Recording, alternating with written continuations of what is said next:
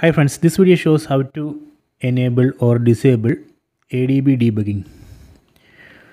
So first go to settings, then select My Fire TV, then select about. So here we can see Fire TV stick. On this we need to press OK or select button on the remote 7 times. 1, 2, 3, 4, 5, 6, 7. Developer option has been enabled. Let me go back. So now under about, here we can see developer options. Select it. So here we can see two options, ADB debugging and install unknown apps. Let me select ADB debugging. So if you want to turn on ADB debugging, just press OK button on the remote. See, now it's on. If you press OK button again, we can turn off. So this way we can enable or disable ADB debugging here.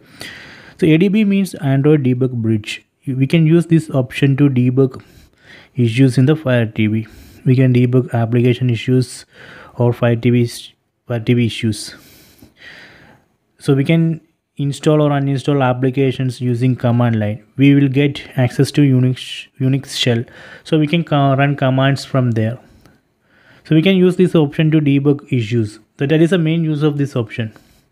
Okay. So this way we can enable or disable this ADB debugging.